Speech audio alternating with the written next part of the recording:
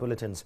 Now, after 21 days in quarantine, Jimmy Safia Sentongo, together with 100 others, will be released today. Sentongo was among the first Ugandans placed into forced quarantine after travel bans were instituted in the country. We speak to him on phone. Sentongo, if you can hear me. Mr. Sentongo, can you hear me?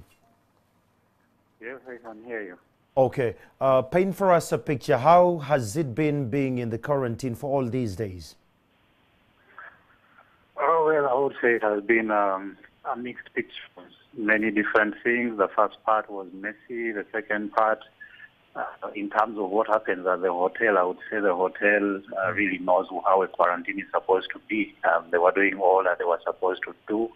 Most of us were in our rooms, and everything was well catered for, provided in our rooms. I think the challenge only came in towards the end when they started talking about when they introduced this policy of extension, which I think did not make sense to people that were staying in their rooms. These quarantine centers could be different. I understand that there are others where people mix. I think it would have been applied differentially, such that those who stay in their rooms are not affected the same way as those who don't. Yes, but that's generally, in short, that's what I would say. Were you in touch with your family, and how did this affect your family in one or the other? I beg your pardon? Were you in touch with your family members, and how did this affect them? How did your stay in the quarantine affect them? Of course, I've been in touch with them ever since back on the 18th of March. And certainly they are traumatized by all this because in the first at Entebbe Inn, at Central Inn in Entebbe, I was exposed to risk, and their fear was that I could actually end up getting infected there. It has been, I think, a hard experience for them.